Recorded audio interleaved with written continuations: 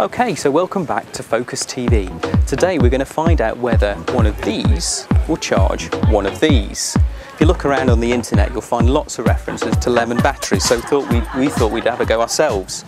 So first, you cut a slit in the lemon, put in the copper coin, prod in the zinc nail, and hopefully that should already give us a few volts. Let's see. So look, we're getting nearly 1 volt just from one lemon. Okay, so what's happening? Well, this little lemon is acting just like a normal battery. There's citric acid inside the lemon, and that's slowly breaking down the zinc inside this nail, producing negatively charged electrons and positively charged zinc ions. Now those electrons are attracted towards this copper because inside it there are positively charged ions there. So you've got negative moving towards the positive, just the same as a battery, movement of electrons creating an electrical current.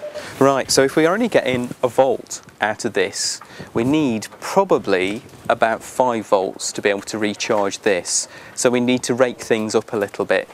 But there's something I prepared earlier. Prepare yourself for this.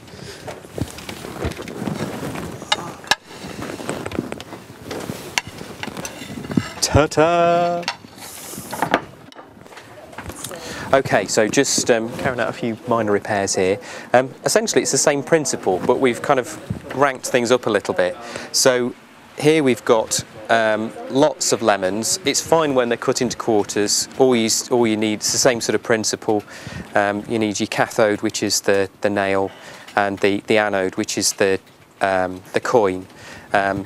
And we've linked several of them by wire using these crocodile clips, and hopefully we'll find out whether we get a little bit more voltage from that. Let's hope it's enough to power the phone as well. Okay, so we're only getting about 2 volts, which clearly isn't enough really to charge the phone. Maybe we'll just give it a try anyway after we've gone to all this trouble. So I'm putting in the USB link. It's charged by USB, this phone. I'll attach this to the cathode, this to the anode. Let's see. Nothing. Not a thing. Not a thing. Okay, so that was our rather feeble attempt. Maybe you could do a little bit better. Why not post a response on YouTube and let us know how it's really done?